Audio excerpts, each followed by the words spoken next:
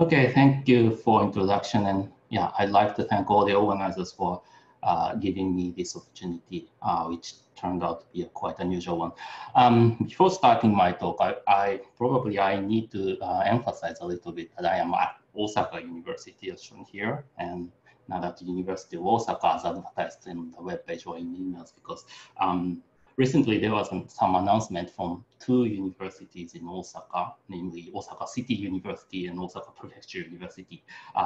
These two universities are going to merge in 2022, and the announcement was that they are going to use the name University of Osaka as their official English name. So when you make a scientific trip to Osaka after this pandemic, and if you visit University of Osaka or Osaka University, you need to pay extra attention to which university you're going to. Okay, well, traveling abroad sounds unrealistic to us now, anyway, but I hope that will be possible in not too distant future. Okay, what I'm going to talk about is the relationship between something called asymptotically complex hyperbolic spaces that satisfies the Einstein equation and CR geometry. This is one form of, or one instance of mathematical bulk boundary correspondence. The term, the bulk boundary correspondence, is originally used in physics, and perhaps it has some relatively specific goal in physical context, but I'm now using this term in a broader and probably vague way, just to indicate some tight connections between certain non-compact complete Riemannian manifolds and geometric structures naturally induced on the boundary at infinity. So the non-compact complete Riemannian manifold is called the bulk here. And in our setting, the bulk is going to be an asymptotically complex hyperbolic Einstein space. Okay. However, the case which is more enthusiastically studied is the one in which the bulk is a real, not complex, asymptotically hyperbolic space. So I'm going to begin with that case. In fact, I'd like to discuss the hyperbolic space itself, which is of course the standard model of those asymptotically real hyperbolic spaces. Okay. Okay, so I put the picture on the left showing the hyperbolic plane, but of course we are interested in the hyperbolic spaces of arbitrary dimensions, n+1, denoted by n+1. And here's the Riemannian metric defined on the unit ball in Rn+1, with which the ball becomes the Poincaré ball model of the hyperbolic space. So the Euclidean metric is divided by the square of 1 minus mod x squared. So the metric tensor blows up at the boundary to second order. And the normalization constant 4 is put here so that the sectional curvature of G becomes constant -1. And in this case, there's a well-known fact that between the group of isometries of this metric and the group of conformal transformations of the sphere, namely any isometry of this Poincaré metric extends continuously up to the boundary, and that extension gives the conformal transformation, conformal diffeomorphism of the boundary sphere. A diffeomorphism being conformal means that the pullback of the round metric of the sphere by that diffeomorphism equals the round metric itself times some positive valued function. And conversely, any conformal transformation arises this way as the restriction of the extension of some isometry of the Poincaré metric. So in this case, there is a clear connection between geometry of the hyperbolic space and conformal geometry of the sphere, but I want to shed light to this connection from a different direction, from analytic perspective. Okay, so I want to consider the Laplacian of this metric And actually, I want to discuss the Dirichlet problem for this Laplacian. And for this Dirichlet problem, so this Dirichlet problem is not so standard in that the boundary sits infinitely away from each point of the sphere. I mean, each point of the space inside. And in order to discuss the Dirichlet problem, it is convenient to use the geodesic polar coordinates first. So I wrote down the Laplacian in terms of the geodesic polar coordinates. And the expression is minus dr squared, where r is the radial coordinate, which runs through between 0 and infinity, and minus n times the hyperbolic cotangent r times dr plus the Laplacian of the sphere, under sphere, divided by the square of the hyperbolic sine of r. And in these coordinates, the boundary corresponds to r equals infinity. So in some sense, the boundary is not visible or not approachable by these coordinates. So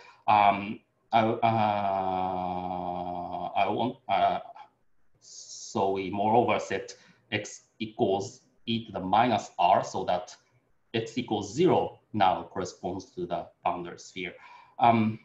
Then actually x becomes a boundary defining function of this unit ball, which means the gradient of x is nowhere vanishing along the boundary. Then the formula of the Laplacian now becomes minus x dx, the Euler vector field with respect to x, squared, plus n times 1 plus x squared over 1 minus x squared times x dx, plus the Laplacian, the spherical Laplacian, times 4x squared divided by square of 1 minus x squared. Okay, so using this formula, we want to consider the Dirichlet problem. Okay, let's suppose that we are given function phi on the sphere. And I want to discuss the construction of the Taylor expansion of a function u that restricts to phi on the boundary and satisfies the Laplace equation inside. And each coefficient in the expansion will be a function of sphere 2, and they are denoted by f sub k. Okay, so we want to determine those coefficients f1, f2, f3, etc. Okay, we can discuss this Dirichlet problem in arbitrary dimensions, but let me discuss the case of 4-dimensional boundary, 5-dimensional hyperbolic space, because in this dimension, I think the discussion is easy enough, and also the result is going to be probably striking to some extent.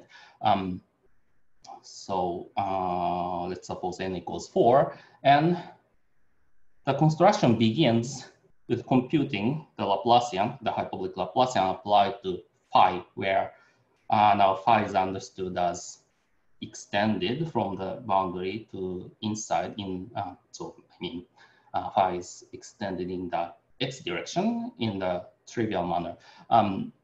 Then you can compute the Laplacian applied to phi based on the formula in the previous slide, and the result is 4x squared times the spherical Laplacian applied to phi plus 8 times x to the 4th times the spherical Laplacian applied to phi and higher order terms.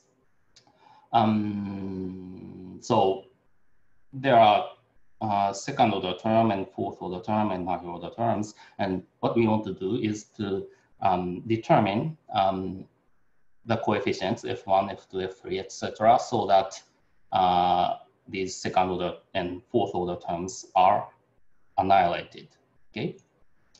All right.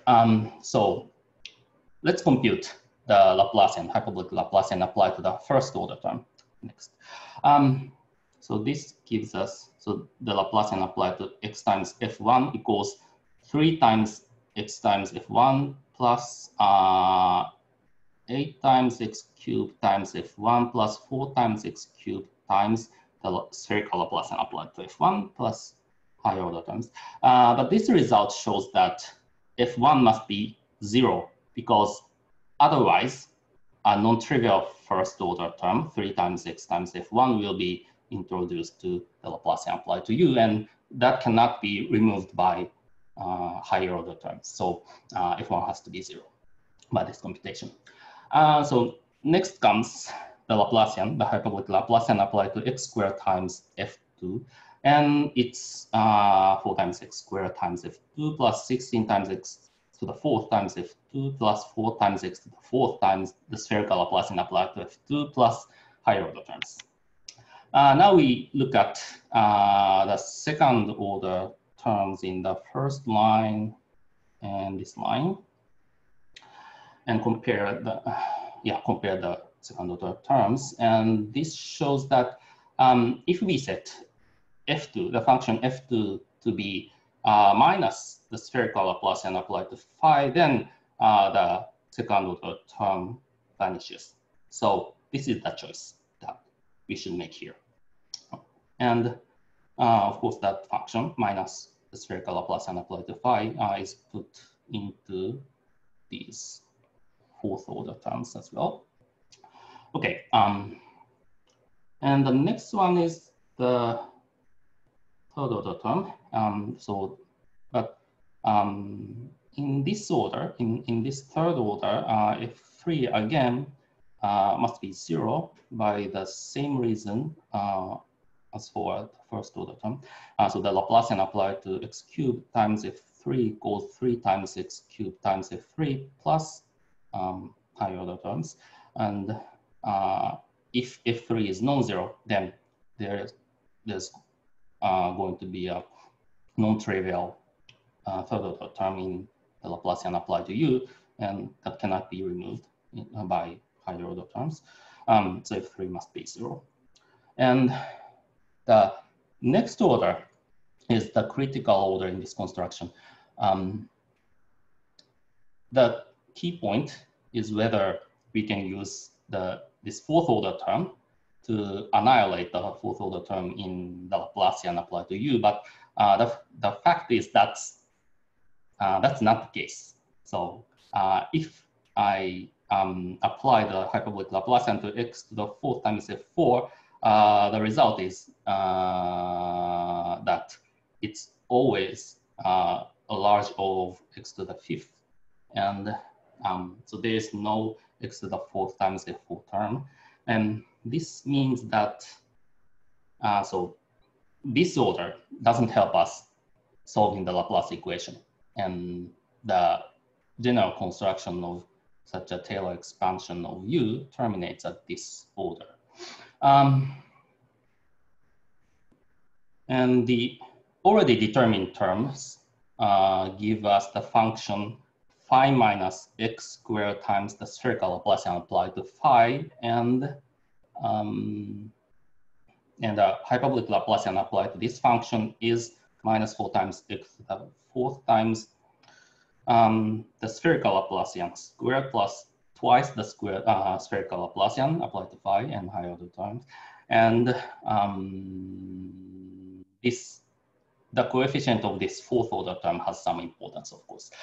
So if this were not true, if this were not 0, then the construction of the Taylor expansion of U satisfying the Laplace equation is not possible.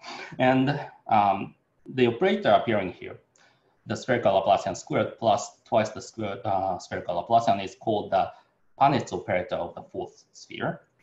And it is known that this is well behaved under conformal transformations of the sphere. In concrete terms, this is known to be a conformal invariant or conformal maybe covariant differential operator. And the virtue of this, the characterization of the Panet's operator described here using the Dirichlet problem on the hyperbolic space, is that the conformal covariance of the Panet's operator is an obvious consequence from the fact, from the construction, from the fact that any conformal transformation extends to an isometry of the Poincaré metric. which of course preserves the hyperbolic Laplacian. Okay, so this is something I want to generalize to arbitrary conformal manifolds or CR manifolds. And now I introduce the notions of spaces or metrics that should fill inside of those conformal manifolds or CR manifolds. The setting is the following. Let's consider a compact manifold with boundary denoted by x bar, and its boundary is denoted by m. And suppose that m is equipped with a conformal class of Riemannian manifolds or a CL structure denoted by gamma. Okay, if gamma is a conformal class of Riemannian metrics, then we will fill the interior of x bar with asymptotically hyperbolic metrics. We say that G, a Riemannian metric on the interior, is an asymptotically hyperbolic filling of gamma when G is asymptotic to the model metric here. So dx squared over x squared plus h over x squared, where h is some representative metric of the conformal class gamma. Okay. The meaning of being asymptotic should be made precise, but I don't want to discuss it in detail, but because so I want you to take it naively, and the meaning of this asymptotic is well, depends on the problem that you want to consider. So maybe I don't want to discuss it in detail. Okay, and another thing I have to mention about this is that the right-hand side, the model metric, makes sense, but only after identifying some neighborhood of the boundary with the boundary itself times some small interval like 0 epsilon in which x runs through, and x equals 0 corresponds to the boundary. And so by saying that G is an asymptotical hyperbolic metric or asymptotical hyperbolic filling, we are assuming that there is some identification like that, and after fixing such an identification, we can consider the model metric, and G is asymptotic to that metric. Makes sense. Okay. Okay, and well, last remark about this is that there is no special choice of H here. So the meaning of that is the following. Okay. If G is, if this asymptotic equality holds for some choice of H in gamma, then for any other choice of H, one can find an appropriate another identification, color neighborhood identification of the neighborhood of the boundary, such that the asymptotic equality like this also holds for that different H. So the boundary structure induced by an asymptotical hyperbolic metric is really a conformal class of Riemannian metrics and not not some particular Riemannian metric on the boundary. Okay, so that is for the conformal case, and in the CR case, we use asymptotically complex hyperbolic metrics instead. So the condition that G being that G is an asymptotically complex hyperbolic metric is that G is asymptotic to the model metric here, which is 1 over 2 times 4 times dx squared over x squared plus theta squared over x to the 4th plus h theta over x squared, where theta is some contact form on the boundary, which has appeared in Professor Ebenfeld's talk, plus and H theta is the Levy form associated to it. So it's d theta dot comma gamma dot. So, well, so actually we are considering only strictly pseudoconvex CR structures here. Then in that case, H theta is positive definite, and the right-hand side here, the model metric here makes sense as a Riemannian metric defined near the boundary. Okay. So these are the classes of metrics that we use in the bulk, and in order to establish tight connections between conformal geometry or CR geometry and geometry or analysis in the bulk, it is desirable that the metric inside is more or less determined by the conformal structure or CR structure on the boundary.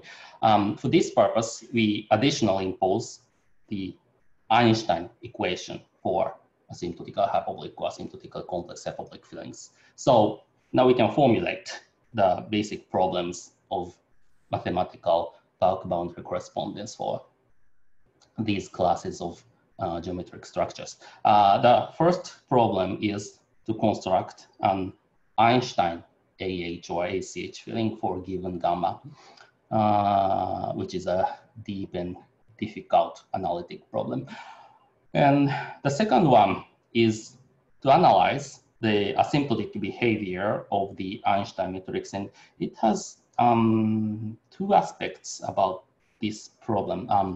One aspect is, of course, that we really analyze the genuine Einstein metric, but we can't start that until we have a genuine Einstein metric at our hand, which is not achieved so often.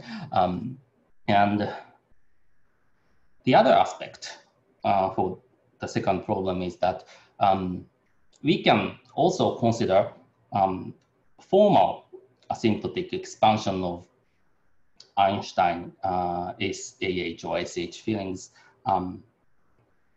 possibly up to some finite order. If you recall the construction of Panitz operator and force on the force sphere, you can see that only some finite jet of the hyperbolic. Okay, do you have a question, Martin? Maybe not. Okay. Yeah.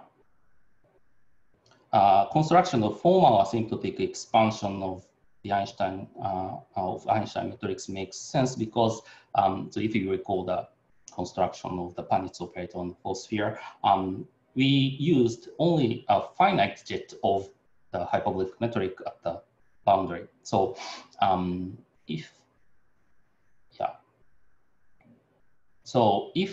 we can construct an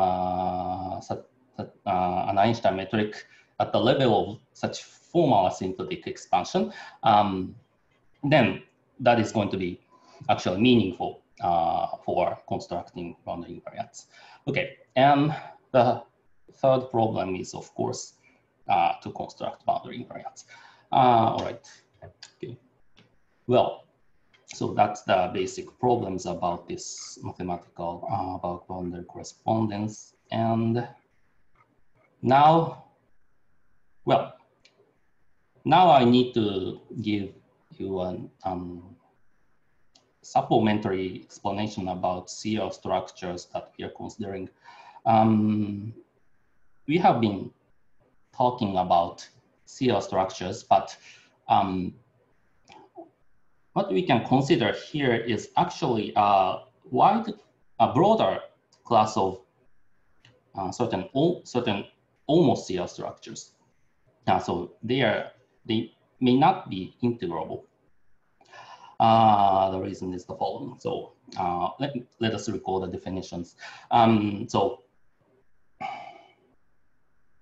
yeah, we have seen it before in Professor Ebenfeld's talk, but suppose M is 2n plus one dimensional smooth manifold, and H be a contact distribution over M. The notion of CR structures makes sense even if H is just a hyperplane distribution, but we consider only the contact case. So we assume that H is a contact distribution from the beginning, and an almost CR structure on H is a section of the bundle of endomorphisms of H gamma, which satisfies x squared equals minus the identity. So almost CR structures are, well, almost complex structures on contact distributions. Okay, so in CR geometry, usually one assumes the integrability condition for gamma, which means that if we decompose the complexification of H by using gamma and denote the one of the eigen bundles by H10, then the space of sections of H10 should be closed under the Lie bracket. So if this is satisfied, then gamma is said to be integrable, or gamma is just called a CR structure. And as I said in the previous slide, we are always assuming that gamma is strictly pseudoconvex, meaning that its Levy form is positive definite. D theta dot gamma dot is positive definite. Okay, and well, in order to talk about whether the Levy form is positive definite or not, one has to check beforehand if this bilinear form is symmetric or not. But if gamma is integrable, then it's the sufficient condition for the Levy form being symmetric to form. Yeah. However, an important point here is that for the Levy form being symmetric, integrability is a sufficient condition and not necessary. So we can consider a broader class of almost CR structures for which the Levy form is asymmetric to form and positive definite at the same time. So in this case, in the literature, gamma is called strictly pseudoconvex partially integrable, but in this talk, we prefer to saying that that it is a compatible almost CR structure, because in my opinion, partially integrable sounds like the condition is a differential condition, but the fact is that this is just a pointwise condition. So I just call it compatible almost CR structures. Okay, so in this talk, CR structure should always read compatible almost CR structure, right? Okay, now I want to, well, I started, I used 30 minutes already. Okay, now I want to discuss the problems mentioned in the previous slide, and I want to start it by discussing the construction at the level of formal asymptotic expansion. The case of asymptotical hyperbolic Einstein fillings of conformal classes was treated by Charles Pfefferman and Robin Graham in 1985, and the complete proof was published in 2012. For any conformal class gamma on the boundary, there exists, so depending on the parity of the dimension of the boundary. If the boundary is odd dimensional, there is an infinite order formal asymptotic approximate solution to the Einstein equation. By the way, the Einstein equation for asymptotical hyperbolic metrics is forced to be Ricci equals minus n times g. And if the boundary is even dimensional, there's only nth order formal asymptotic approximate solution to the Einstein equation, and they are essentially unique up to some finite order, so we can use this formal asymptotic expansion to construct boundary invariants. This essentially means that is due to the invariance of the Einstein equation of, with respect to diffeomorphisms acting on X bar. Okay, and a similar theorem holds in the CR case too. So for arbitrary compatible homosphere structures, for any such gamma on the boundary of some 2n plus 2 dimensional compact manifold with boundary, you can construct 2n plus second order formal asymptotic expansion, which is a solution which solves the Einstein equation, and it's also essentially unique up to some finite order. So by using these results, one can invoke many constructions of boundary invariants, including the Panitz operator, or more generally, conformally covariant GJMS operators on conformal manifolds, and the corresponding CR version, CR covariant powers of the sub-Laplacian on compatible or compatible homosphere manifolds. The construction of such CR covariant powers of the sub-Laplacian for integrable CR structures is due to Rod Culver and Robin Graham in 2005, but they used a different technique, and the approach taken here using the asymptotically complex hyperbolic Einstein metrics has the advantage that it makes sense for arbitrary compatible CR structures. Okay. And next comes, maybe I also want to discuss a little bit about the construction of genuine Einstein metrics. Yeah, this is really a difficult problem, and construction for arbitrary boundary structure is far from known. So we only discuss the deformation of a given solution. So we have X bar, which is a compact manifold with boundary, and the boundary is equipped with some gamma naught, which might be conformal structure and might be CR structure. And we suppose that the interior is equipped with an Einstein filling denoted by G naught. And the theorem due to Graham Lee and John Roth and Olivier Bicard and Jacques Lee again is the following. So we need one assumption.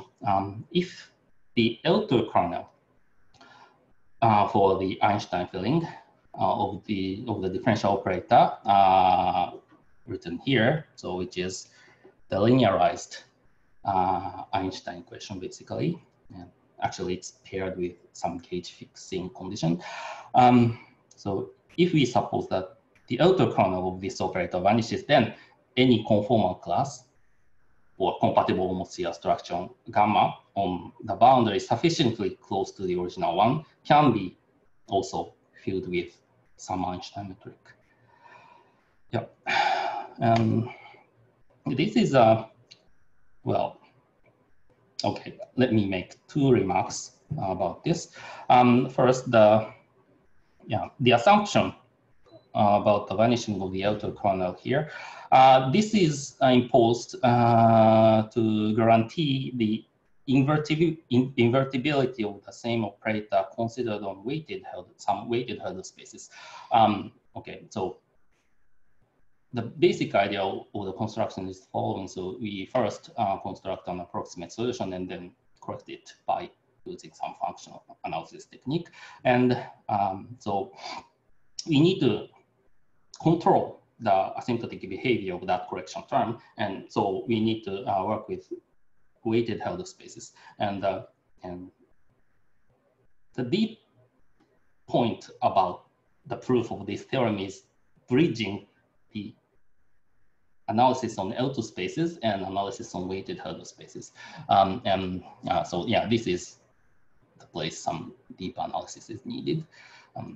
Yeah, and the other remark is that one needs to know when this assumption holds. And there is an mostly trivial criterion for this, sufficient condition for this. If the sectional curvature of G naught is negative or not non-positive everywhere, then it is known that this holds by some Weitzenbeck type argument.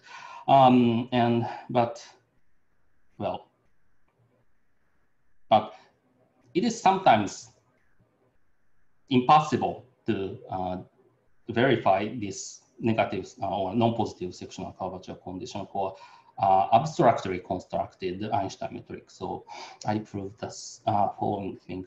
Okay, so in order to explain this, I have to mention the Chen-Yao's Einstein Kähler metric bounded strictly convex domains.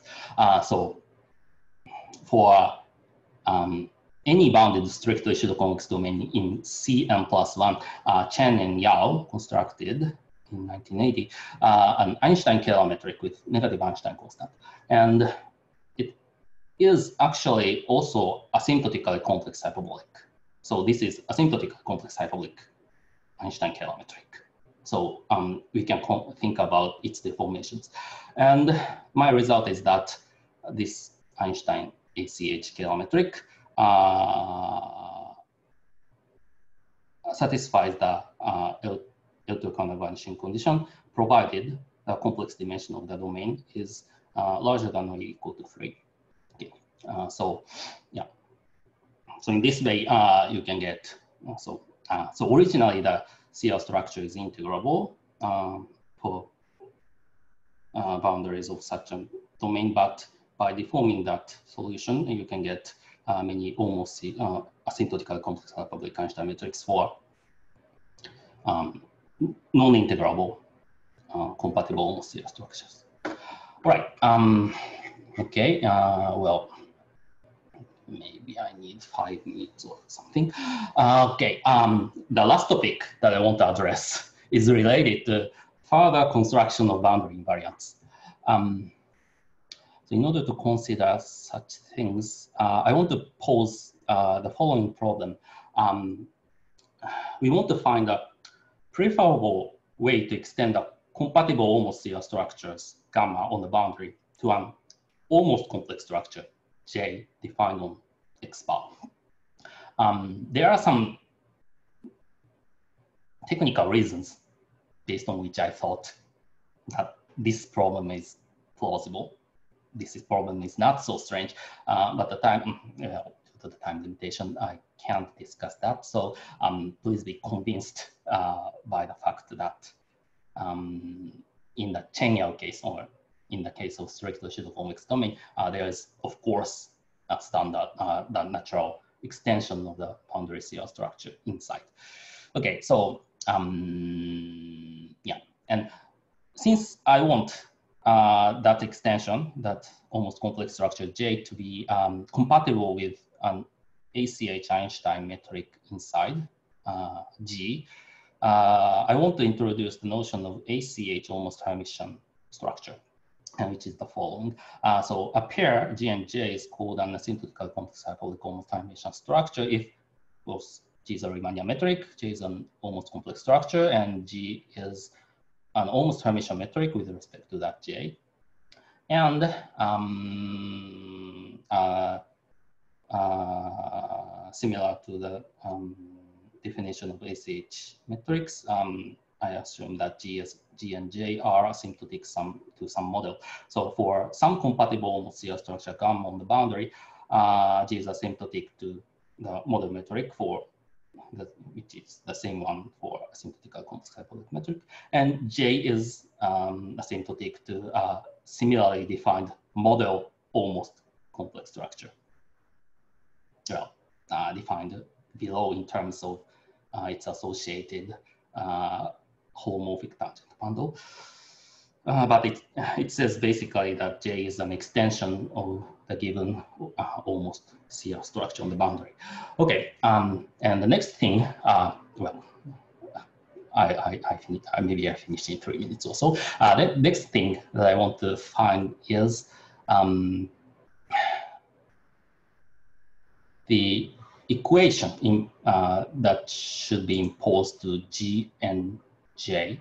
Oh, wait a minute. Okay, G and J.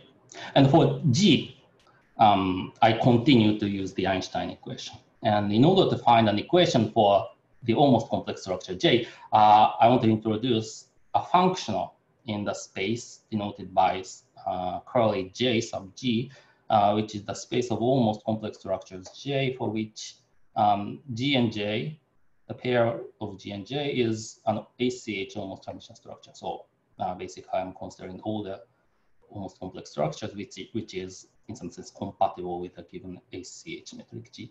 And I consider the following integral, the integral of mod n squared, where n is the 9 highest tensor of J, and 1/2 times the mod tau squared. And tau is, well, the trace of t, where t is a certain part of the different exterior derivative of F, where F is the fundamental two-form associated to G and J. One remark that I should make is that this integral is, well, in general, diverging. So, but what we really need is its Euler-Lagrange equation, and you can consider the Euler-Lagrange equation by considering compactly supported perturbations of J and considering its the relative values of this function. So the Euler-Lagrange equation makes sense. And okay, the result is the following. So now we have an equation for G and an equation for J. And the theorem is that, so there are two theorems. The first one is regarding formal asymptotic expansion solution, and the second one is about the genuine solution. The first theorem states that you can construct a formal asymptotic expansion of the solution to the system of the Einstein equation and the Euler-Lagrange equation for this functional of about J, essentially uniquely up to some finite order. And the second theorem states that a similar deformation theorem, a deformation theorem similar to Graham-Lee-Rothby-Gauss, holds for this setting. And so the needed assumption is that L2 kernel vanishing, L2 kernel of the linearized operator vanishing. Okay. Well, yeah. So the one non-trivial part of this theorem is that that vanishing condition, the vanishing of the L2 kernel condition is again satisfied by the Chen-Yao examples of bounded strictly pseudoconvex domains of complex dimension at least 3. So actually, this was my guiding principle in order to find the appropriate functional for J. Okay, so maybe I stop here, but yeah, the obvious next problem is to give a new construction of CR invariants for compatible almost CR structures using these theorems. But yeah, for this I don't have an answer yet, and I'm working on it. Okay, thanks. This is the end of my talk.